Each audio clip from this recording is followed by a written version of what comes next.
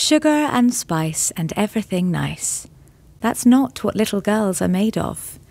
They're actually made of courage and spirit, adventure and brains. They can take off in rockets and fly high in planes. Some like dresses and others like shorts. Some want to paint while others play sports. And let's talk about boys who are told not to cry, to shun dolls and pink and not question why. They're each as different as you and me. So surely it's time to see that we shouldn't keep stuffing them into boxes and giving them labels that turn out to be toxic.